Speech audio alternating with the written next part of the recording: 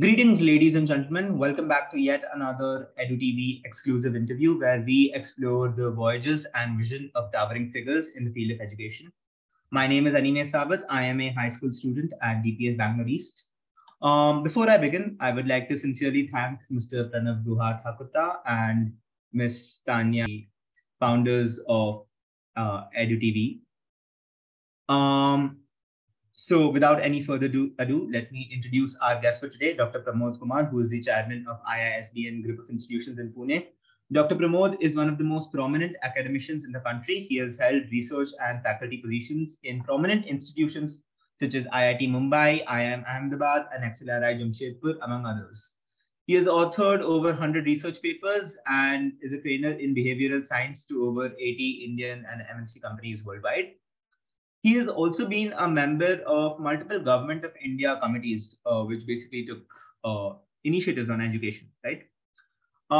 Today, we will be discussing with him the future of education, including potential changes in the curriculum, teaching methods, and impact of technology in the classroom. Sir, welcome. It's truly an honor to interview you. Thank you so much for coming on. Thank you, Animesh. All right, sir. So I actually have a lot of things I would like to say to you. Sure. But I will begin with something pretty general and pretty vague. So I think one of the most common things that we see in popular culture is this thing about school life, about college life, right? It's an idea above all else.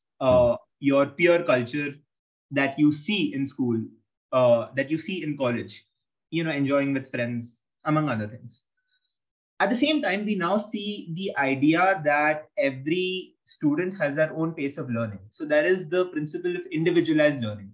So do you think it is compatible to have peer culture and individualized learning at the same time? Both are two different things. Both are very important.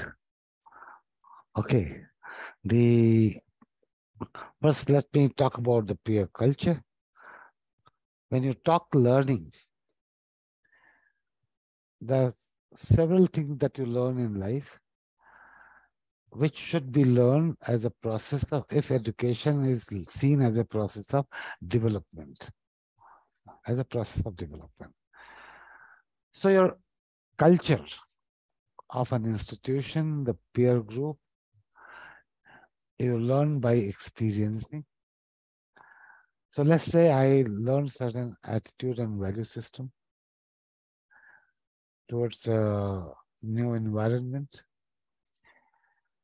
I learn to deal with many people who I've never known before. Okay, and familiarize myself. I learn how to reach out and make a friend.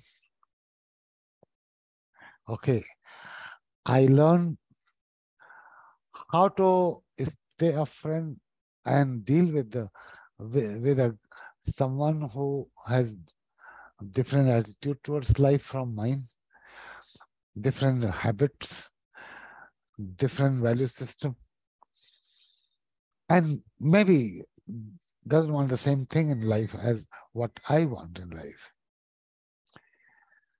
So I get beyond. There is a very common thing which people tend to have. I like people of my kind. But can I have the whole world of my kind?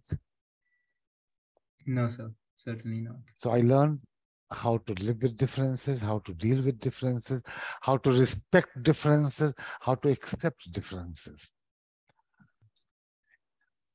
When I live in this world, we meet each other, professional associations, be it school, be it college, be it workplace, brings us together. If Animesh, you were not a student and EDU TV did not decide that you will interview me, we would have never met in our lives.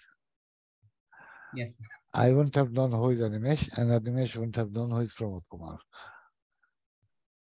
Okay.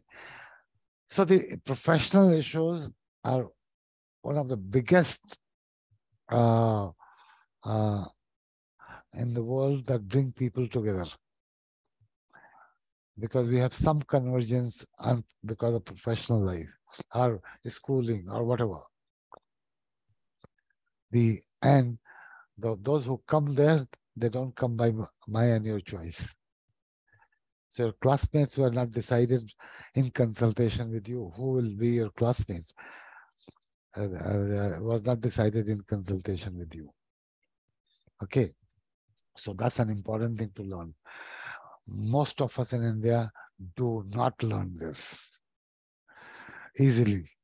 We are very shy. We are very hesitant in smiling to somebody and saying hello to somebody. It doesn't come to us naturally. Okay. We have more apprehensions about other people saying, well, if I said hello and the other guy did not respond to me well. Or we wonder, if I say hello, what will the other, to a stranger, what will the other guy think? Okay. So we have too many apprehensions. We learn to overcome that. So that's important. Peer culture, the culture and work environment is important for you to grow. Now, learning needs. Oh, there's a second question. That we learn in a variety of ways. We learn through discussion. We learn through observation. We learn through experience. We learn through reading. We learn through lectures. And we learn. Curriculum is just saying that, okay, there's a boundary to what you would learn in a given course or a given program. It just defines a boundary for you. Okay. So, and each of them are very important. Now, which part of the learner has a special need needs to be looked into. True, sir. I think I understand. Thank you for that answer. Honestly, it's a very unique way of looking at things, I must say.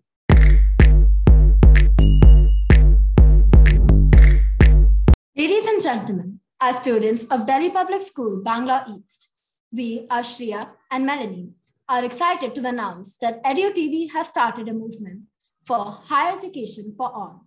We are proud to inform you that corporates and Indian private universities have joined this movement by offering scholarships to eligible schools across the Indian subcontinent, Southeast Asia, Gulf countries, and Africa.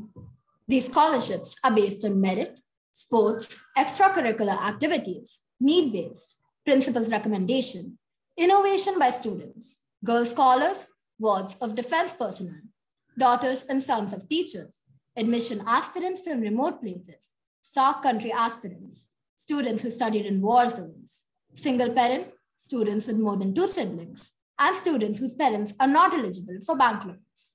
This is a fantastic opportunity for many students, and we are thrilled to see the positive impact it will have on their education.